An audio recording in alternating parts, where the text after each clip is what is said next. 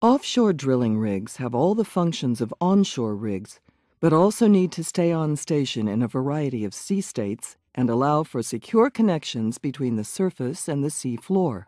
To start an offshore well, a thick-walled, large-diameter hollow tube called a conductor is embedded in the sea floor, with the aid of a bit that jets away the sediment with high-pressure seawater. When the conductor has penetrated about 250 feet, the jet bit is retrieved and a drill bit introduced.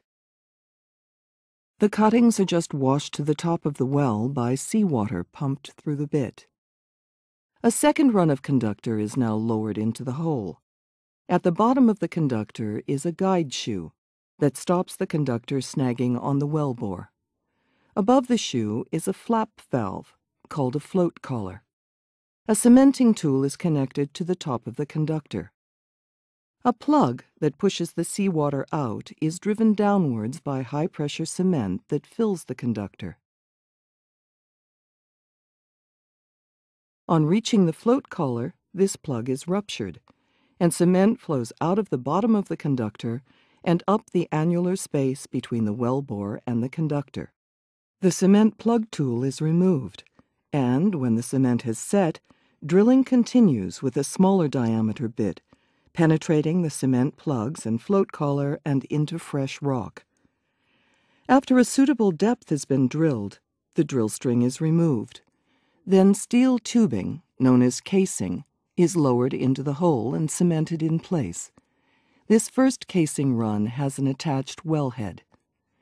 A blowout preventer, BOP, a robust set of valves that can shut in the well even if the drill string is down the hole, is then lowered and locked onto the wellhead.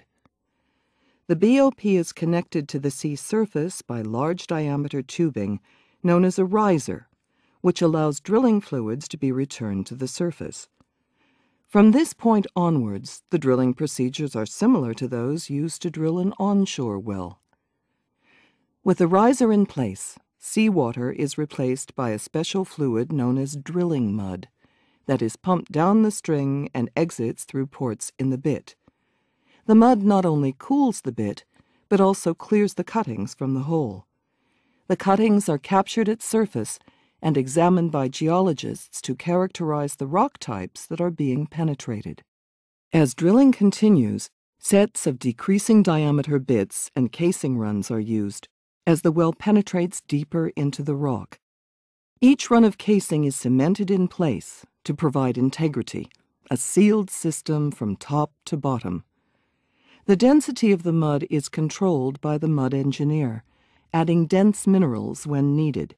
The aim is to produce a column of dense mud which exerts sufficient pressure in the well to counteract pressure from fluids encountered in the rock. This combination of the dense mud column, contained in properly cemented casing, aims to control pressures in the well. The BOP provides a further level of security. When the well penetrates a potential reservoir rock, the oil or gas may be detected by analyzing the drilling cuttings for traces of gas and/or oil. At this stage, it is essential to gather as much information as possible about the reservoir.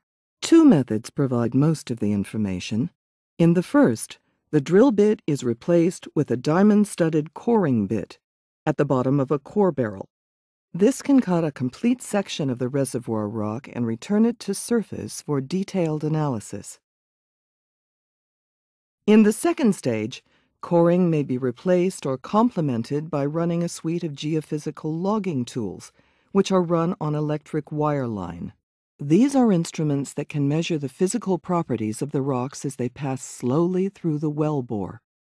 When as much information as possible has been gathered from the reservoir, a decision is made on whether to complete the well for production, suspend efforts with the option to return to the well at a later date as more information on the reservoir becomes available, or to plug and abandon the well. If the well is seen to have production potential, the reservoir interval is lined with casing. The casing is then perforated to allow reservoir fluids to enter the well and travel up the installed completion production string to surface.